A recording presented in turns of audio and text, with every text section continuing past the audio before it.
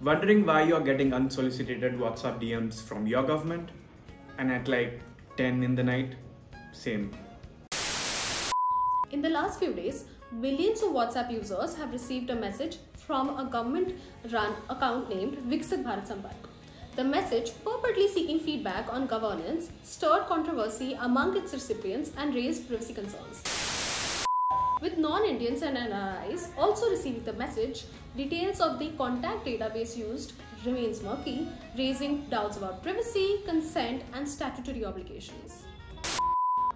But wait, isn't our Digital Personal Data Protection Act supposed to protect us from such late-night unsolicited DMs from our government and like collection, use, and processing of our personal data, like phone numbers? 1. The DPDP is still not operational. 2. Even when it will it protect you? No! No.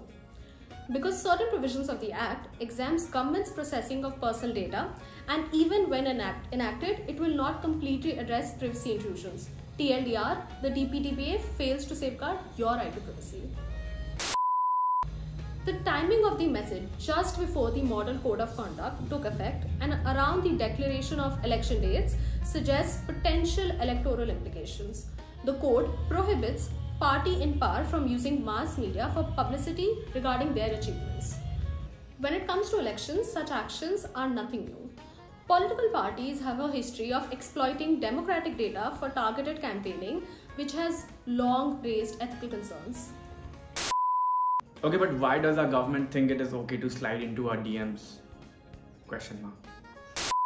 We've taken immediate steps by filing a detailed right to information application where we ask, where has this data been accessed from, how recipients were selected, how much was spent on this outreach, and whether the ECI was informed. We will soon be out with a more detailed post on this.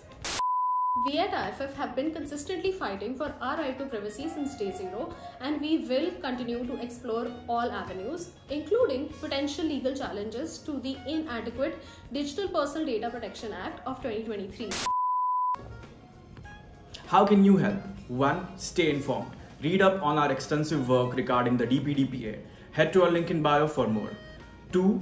Donate. The support of Indian citizens like you is crucial in sustaining our efforts to safeguard digital rights and privacy.